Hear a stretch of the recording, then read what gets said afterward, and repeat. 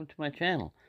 I'm just trying to show you, these aren't all of my Barlows, because I know a lot of them are hiding around out there and stuff, but these are most of the Barlows, and I got this one recently. It's not a new series or anything, but I've been meaning to pick this one up just because it looks different. You know, it has a copper bolster on it, even though it has the Robert Townsend thing on it. Now, what's different between this one and the marbles, what I've done recently, is zoom this thing down. Well, not zoom it, move it down so I can sit down instead of stand up while doing it. It's the position of the nail nicks and the position of the blades. If you look over here on the show side, on the marbles, you have the main blade, whereas on the Rough Rider, you've got the pin blade. And if you look, the match strikes, you really have to manipulate. I can do it, even without much of a nail, but you see how that's barely possible. And there's not a lot here because it's sloped down. There's not a lot here to anything else to grab. You pretty much have to use the nail nick. The marbles here, it's got a long, straight match strike and very easy to get a hold of. Now this one, yeah, it's easy to get the pin blade. But if you want to get the main blade, you have to go over here. You can do it, and this doesn't depress down like some of them can depress down to clear it. This one doesn't press down. Alright, so it has this black wash on it, finish on it. But here you can see how somebody did the kick. See how they ground that down? And again, it's done perfectly because you don't feel that tip. Now these have a copper liners and copper bolster, which is why I got it. And it's got that saw cut, a brown saw cut.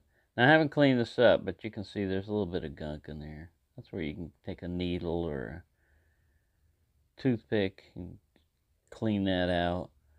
But very smooth back here. Everything's nice and rounded on this side. See how much better that would have looked if it had just been that on this side. Because you still got your shield right there. Anyway, kicking a dead horse. But here's your pin blade. And it's got that Rough Rider with a Y on it. Half stop. Look how long the pin blade is.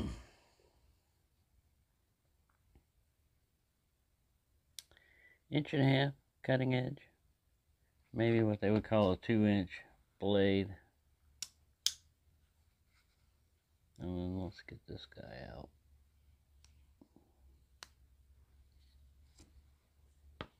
Little clip point here. About 2 1/8 cutting edge and 2 1/2 inch overall. So again, another not too long blade. Yeah, not dirty. I mean, sometimes these come out pretty dirty. But like I said, these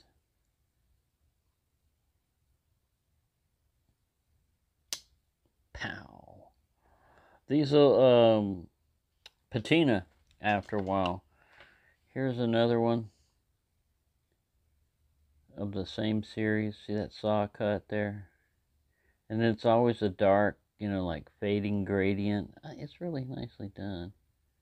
And then this is kind of like acid wash or paint or something. This is a folding hunter one.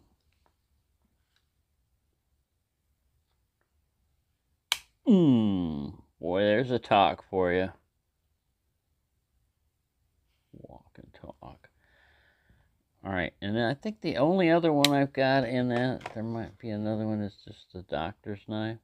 All of them have this kind of like square shield. Again, the saw cut bone.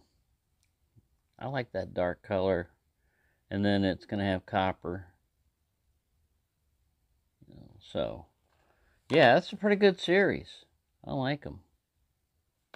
Yeah, so this one is the Rough Ryder RR2039. And you can't always get the complete series because it's been out for a while. Some things are not available. They even have one that's got a little axe, little chopper on it. It's got to be, I don't know, it's a chopper trapper. That's in the Backwoods series, Backwoods Bushcrafter. So there you go. There's another one. A little quick review of a Barlow for you. And let me get the weight just in case you can't wait for the weight. I can't wait for the weight. I can't wait for you to stop bouncing around. Stop your bouncing. All right, we're in grammages. 89.5 grams mode, or 3.157 ounces. So yeah, nice little pocket size. Again, these Barlow, they flare out towards the end. Guess you could call them bear heads or whatever, but they're all Barlows are usually like that. And then they usually have a bolster a little bit longer, 3/4 or so of the, a quarter, I don't know. It's more than a quarter. It's usually like 3/4 of a, is it a third? About a third of the length of the overall handle.